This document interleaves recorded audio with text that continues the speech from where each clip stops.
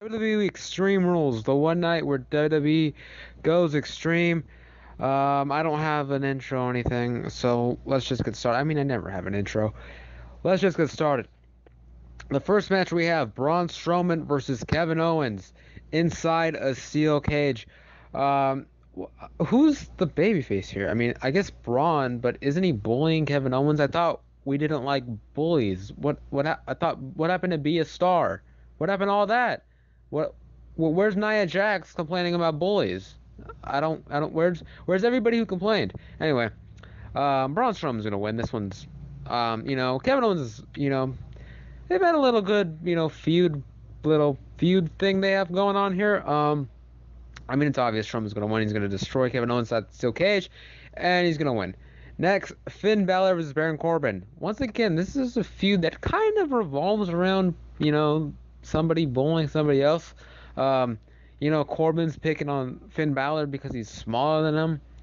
I like the new look Corbin has at first, the bald head. I was kind of like, I don't know how I feel about the bald head, but now I'm sold on it. I like it. It looks better than him with the long hair. But I mean, he barely has anything on the top, and it's just kind of the back. Um, you know, so Finn Balor is gonna win this match. I think it makes the most sense. Even though Baron Corbin's been winning a lot as Constable Corbin, but I'm going with Finn Balor. Next, Jeff Hardy versus Shinsuke Nakamura for the United States Championship. They've wasted Nakamura a little bit here. I mean, people, really liked his heel turn. I liked where it was going, but I mean, they wasted, months with him feuding with AJ Styles for them not even to put the title on him and then just decide, I'll go after the U.S. title. Um, Jeff Hardy's been a forgettable champion. But then again, a lot of the champions here have. I think I said that last time. But Jeff Hardy's been forgettable. Nakamura, I think Nakamura should take the title off Jeff Hardy. I mean, they're trying to do something with Jeff, with the whole face paint and all that, but I don't care. They haven't done anything to make me care. And also, they need to bring back Jeff's pyro and his old theme. Maybe then I'll care about Jeff Hardy. Nakamura's winning. Next, we have Roman Reigns versus Bobby Lashley. It's actually been a pretty interesting feud. I like with them. At first I was like, I don't want to see this. I don't want to see Bobby Lashley versus Roman Reigns. Give me anybody, but Bobby Lashley versus Roman Reigns. Like Roman Reigns against anybody would be awesome. But I don't care. I don't care about Bobby Lashley. But this is, they've actually made me care about this a little bit. I think Roman should win. And I also think that this match needs some type of stipulation. As of right now, it doesn't. But the way these guys have been going after each other, there needs to be some type of stipulation. You can't just have this be a normal match. Like, there needs to be like an Extreme Rules or something added to this. This can't just be Roman Reigns versus Bobby Lashley. There has to be something extra.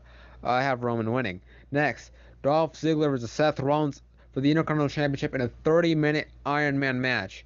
Like, I get it. Seth and Dolph can wrestle these long matches and they can go on and on. They can wrestle for hours, man. But do we really need to see it? It's like, we get it. These guys are great wrestlers and they could do it forever. But just because they can't do it forever doesn't mean that to see them go on forever. Like, it's after a while, it's like, okay, we've seen them. They're gonna go for at least like 15 minutes, same match. It's like we've seen this match a couple times already on Raw, and now you're giving it to us again for another 30 minutes. I mean, I'm not saying I'm tired. They put on great matches, but we've seen them before. Is what I'm saying. Um, Dolph's gonna retain. The Bludgeon Brothers is Team Hell No, as Team Hell No has reunited. Um, the Bludgeon Brothers have been forgettable as champions. And everybody seems to be, love Team Hell No, but I think the Bludgeon Brothers need a win. They need a big win against a team that's established like Team Hell No. You can have Kane eat the pin and you'll be fine. You've built up the Bludgeon Brothers, but you haven't made me really care.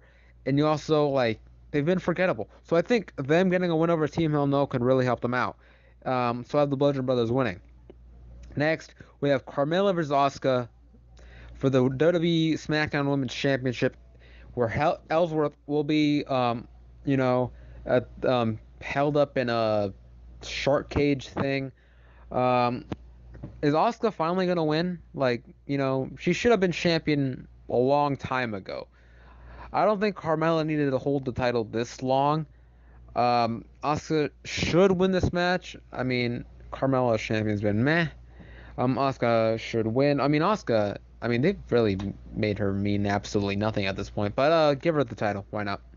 Next, you have the leaders of World or whatever they're called, Matt and Bray. I mean, they haven't really. I don't really care. Versus the B team.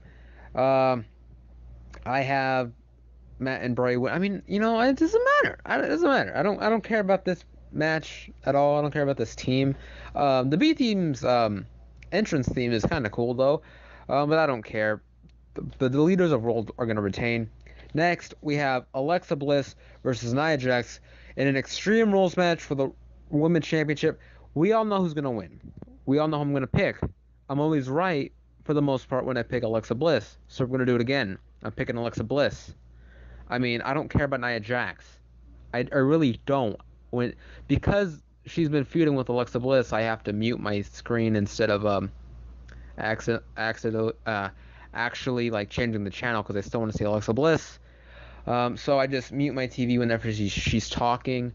I don't care for Nia Jax. I mean, I mean, it'd be kind of cool if she were to get fired and just leave and never see her again, or just put her on SmackDown. I don't watch SmackDown as much. Just put her there. Next, AJ Styles versus Rusev.